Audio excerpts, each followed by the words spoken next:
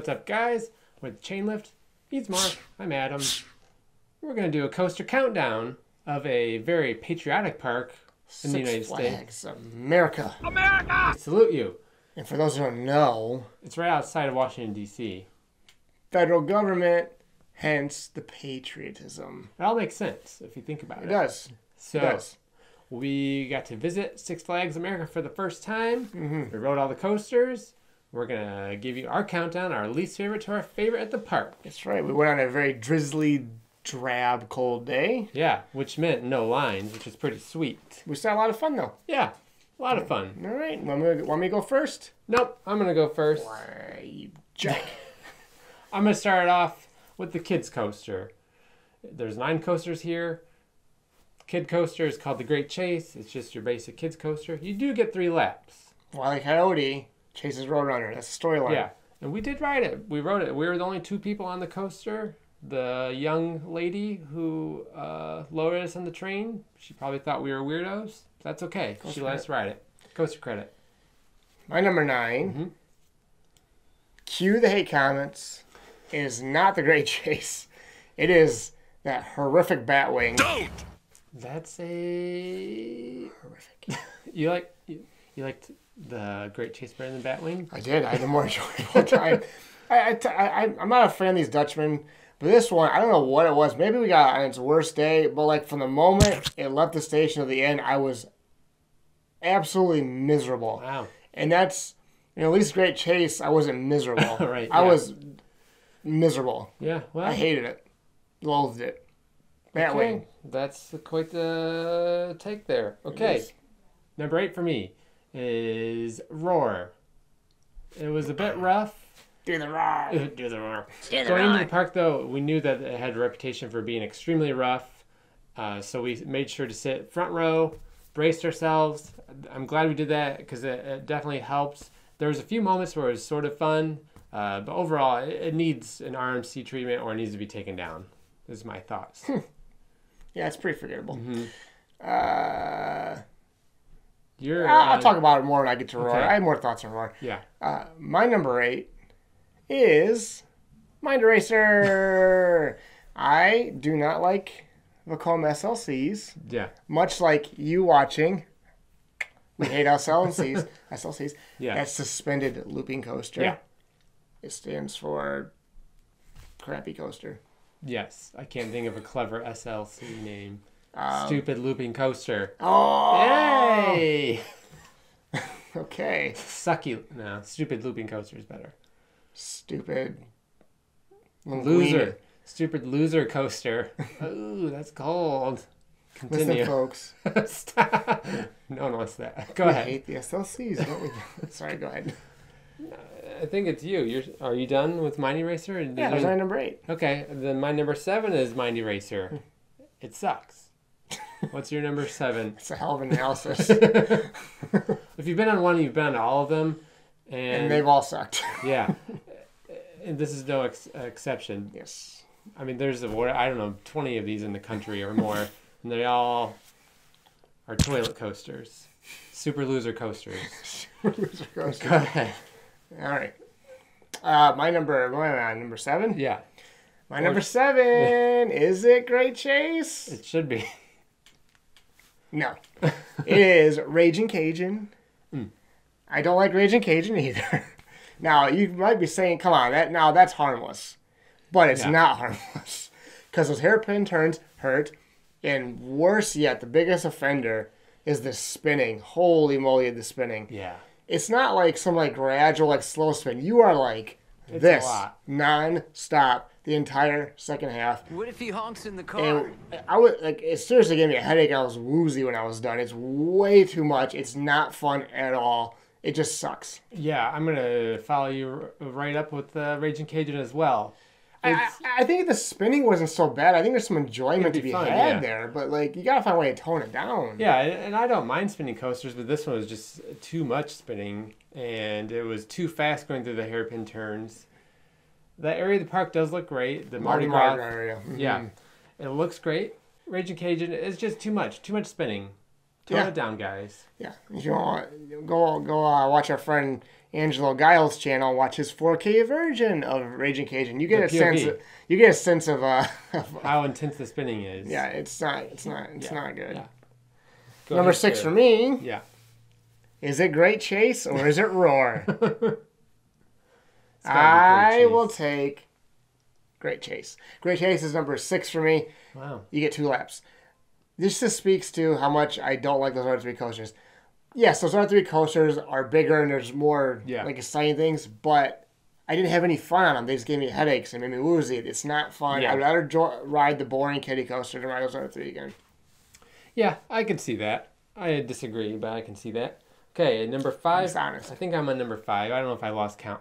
But number 5, though, is Joker's Jinx, which is a premier shuttle coaster, launched coaster, Spaghetti Bowl. Spaghetti Bowl. There's a few clones of these in the United States. Flight of Fears, Poltergeist at Six Flags Fiesta, Texas. Mm-hmm. These coasters, they just don't do much for me. Would it be fair to say it's a spaghetti looping coaster? I guess so. Yeah, I guess you could. Yeah. It's whatever. It's not my favorite. Yeah, they're fine. Yeah. My number 5 is Roar. So I think most people would say Roar is the worst coaster there. At least that's what I hear from a lot of people. I think when we went there, we had we're talking like bottom of the barrel, dirt level expectations of this thing. Yes. I think that mixed with the front row I got off was like, it wasn't that bad. Right. It's not good or memorable, but I guess I was expecting to be jackhammered the whole time. It just wasn't the case. Riding the front row, and it wasn't as crappy different. But yeah, but I guess overall they're just like a bit. They just need some help. They need some help. Yeah. Rocky Mountain Coaster. Does that help? Yes. Or GCI, their new Titan track. Mm-hmm. Come on, guys. One of you. Do the roar. Yeah, Steel Roar, Wicked Roar, whatever you want to call it. No one, whatever.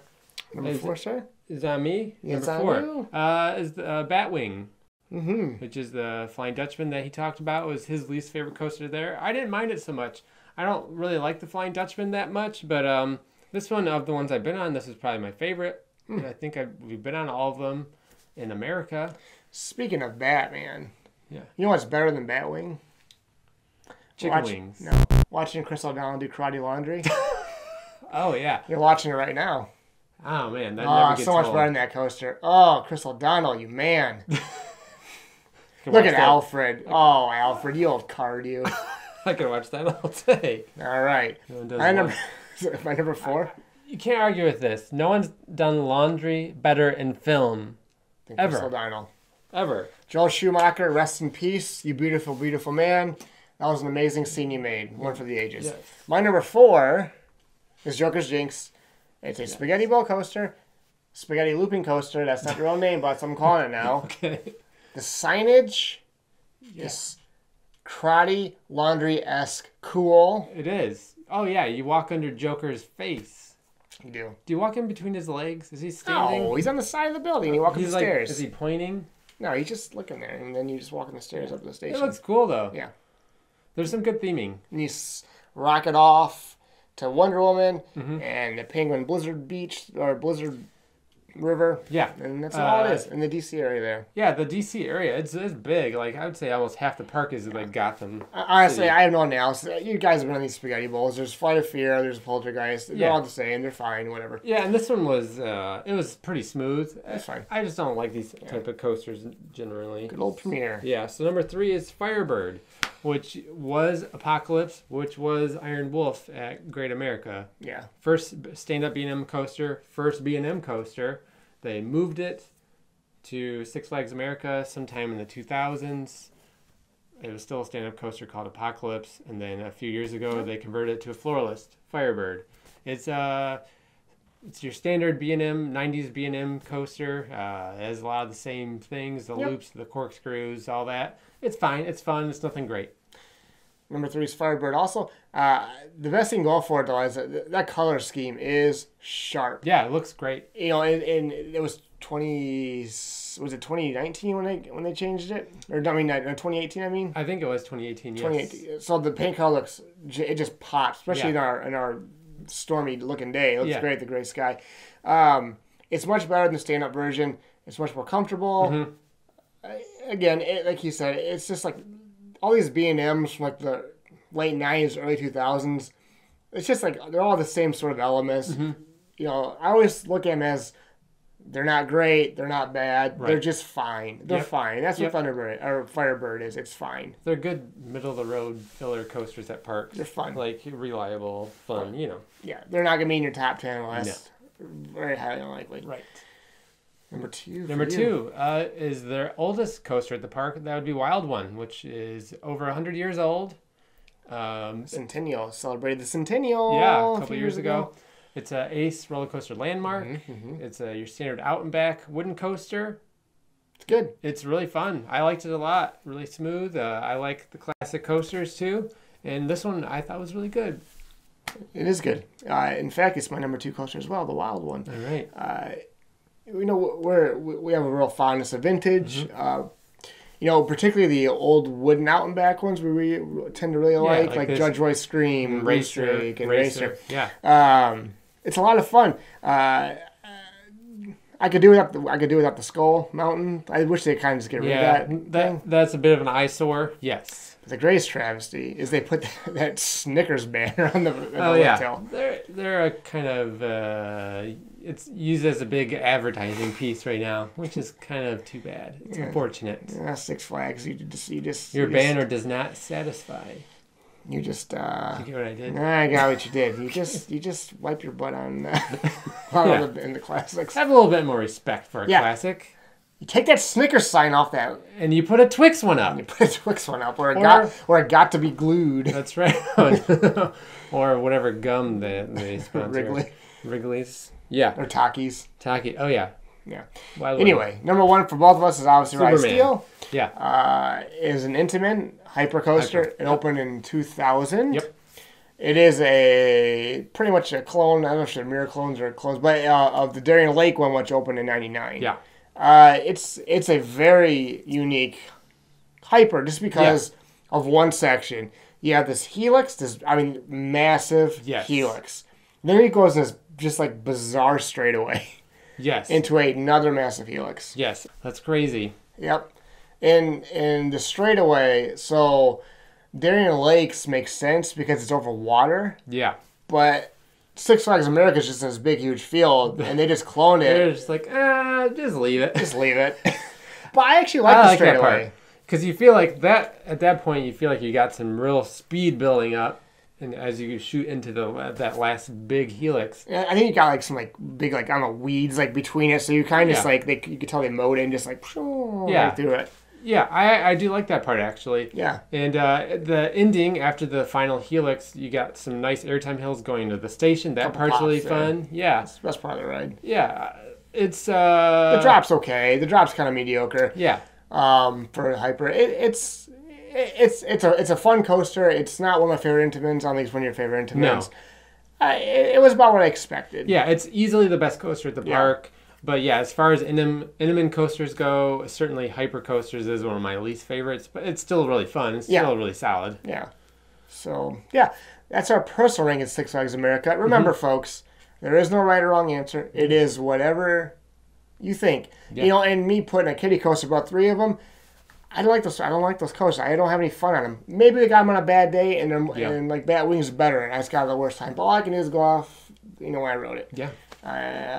But yeah, tell us yours in the comment section. Maybe your top 3 if you want to do all 9. Yeah, and then you can smash that like button. The most unenthusiastic. Yeah, definitely leave comments. And I'd like to hear what your thoughts are. Leave a like, subscribe, all those great things. And if you want to see more of us, which you obviously I'm sure you do. Of course you do. You can check us out on Twitter and Instagram for some more coaster content and other silliness. We have the podcast on iTunes and Spreaker.com. Yep. We got some shirts and stuff. And they go on YouTube as well. Yeah, and on YouTube. Yeah, you can find it on our YouTube channel. All right, we'll see you in the next video.